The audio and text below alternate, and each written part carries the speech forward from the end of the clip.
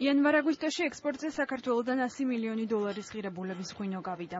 გასულ წელთან შედარებით კი მისი მოცულობა 55%-ით გაიზარდა. 45 მილიონი ბოთლი მსოფლიოს 54 ქვეყანაში გაიყიდა.